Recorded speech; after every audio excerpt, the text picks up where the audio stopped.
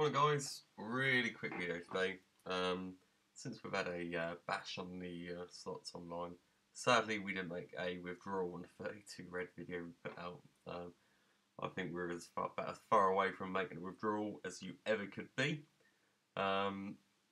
If you did sign up to a casino, whether it be through my link or directly with any casino, when you come to withdraw some funds, some of them even at the start of the process will immediately ask you to verify your identity. So what we're going to be talking about today briefly is the KYC check. So what is KYC? So KYC stands for Know Your Customer. KYC checks have been around for years and years and years and years, but they've gotten more stringent particularly the last couple of years. Definitely. It used to be a case that you wouldn't get asked that often, going back sort of 5, 6, 7 years ago, but they do like to, it's not that they like to, it's probably more of a case that it's required by the terms of their licence to ensure that the identity of their players is known. There were some fines dished out by the UKGC not so long ago because diligent KYC checks hadn't been done. Someone was stealing from their employer, still millions. I think it's either high 6 figures or low 7 figures, stolen from their employer. There's no due diligence done by the casino where the money was being deposited, and they were fined because of that. It's essentially about money laundering and just verifying your identity. So what you need to know, as part of the terms and conditions, when you sign up to casino, you agree that you're not less than 18 years old, of a legal age to gamble, or participate in gambling activities in the country or jurisdiction that you're within. Now, all transactions made by players on a website will be subject to be checked to prevent money laundering and any other illegal activity. Now, for those of you that don't know what money laundering is, it's the process of taking dirty money, which has been gained. So say if you steal someone's payment details, you deposit onto a casino and then you withdraw it onto a different payment method to then make that money clean and in your account. That is money laundering. I work in the financial services industry, so we do know quite a lot about money laundering. We have to do quite a lot of stringent checks and whatnot.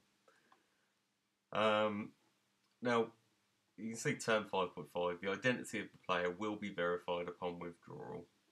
Now, Margaret said the same thing last night. Oh, they're happy to take your money and whatnot, but then they're going to ask for paperwork, and yeah, they are. If you submit a withdrawal request, the likelihood is the first time you will be asked to provide ID.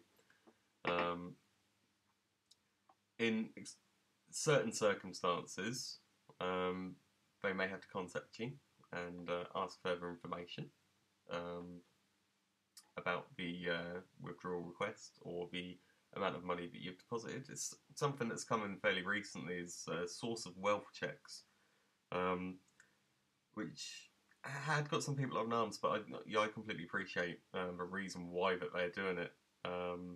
For the circumstance that I mentioned before, someone in a 20-30 grand a year job depositing hundreds and hundreds of thousands through online casinos, and the source of wealth not being checked.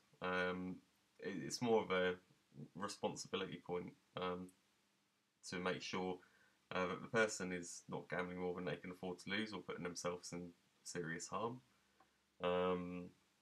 Watching a Bandit video the other day, and he said that Grosvenor called him, or I can't remember if they called or emailed him when he'd done some pretty big deposits there, just to obviously make sure it's normal, it's okay, it wasn't anything untoward. there's more of a responsible gambling culture than ever in the industry, specifically among good casinos. Now, with the KYC checks, they'll typically ask you to provide photo ID, or two types of ID, one with a photo on it, one with a address on it. So that could be passport, driving license. They're probably the easiest ones. I know there's sort of like national identity cards and stuff like that. Passport or driving license is the easiest one. Make sure if you do use a driving license, you have got it correct and up to date. You'll also need to provide like a proof of address, such as a council tax bill, bank statement. It's really nice. It's so simple. If you pop into your local bank, they can just print you off the first page of the statement, just for you to take a photo of and scan it and send it in. It really doesn't have to be as, you know, hard and boring as it sounds. It just takes a couple of minutes to email it over. They can on occasion ask for proof that you are the card holder, which is by taking a photo of the front of the card. Sometimes they'll ask for back as well, but they don't do that too often. But front of the back, and you can go in and manually, before you send it over to them, they'll ask you. They won't accept it if you don't black out certain numbers, because obviously for data protection purposes they need to do that. But they'll always make it clear on the email that they send you whether or not they will require that. Now, obviously, if you're not able to confirm these things, and they can suspend your account, they can block all deposits, withdrawals until such a time as it is that you have confirmed your identity.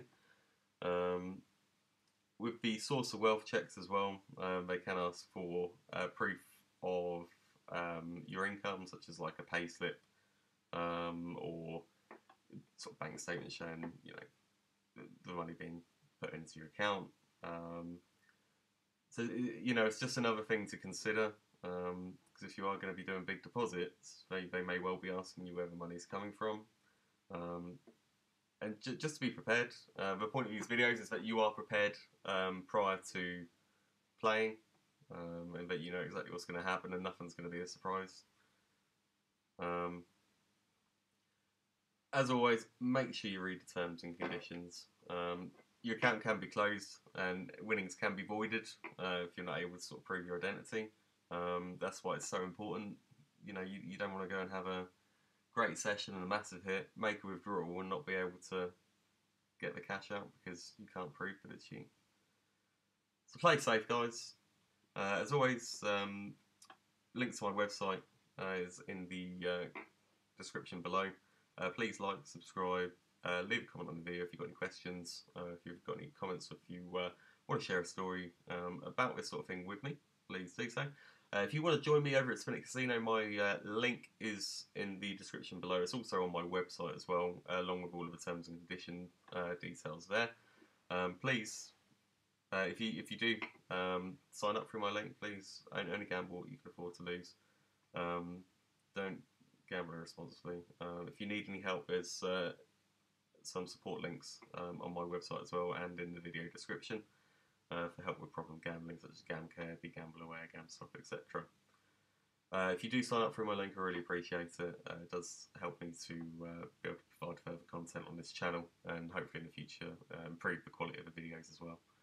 Hope you have a good day. Thanks for just wanted to come back really briefly just to mention I've got a new video coming out. Probably be coming out tomorrow or the next day, which is taking on the first deposit over at Sky Vegas. It's already been recorded. I know what the outcome is. My God, is it a roller coaster? So you're going to want to hang around for that. So click subscribe and the bell button, and that will give you a notification when that is released. Got another exciting one in the pipeline. Just going to wait to get a few more details on that one before I bring it to you guys. And hopefully we can smash that one as well. Thanks for watching.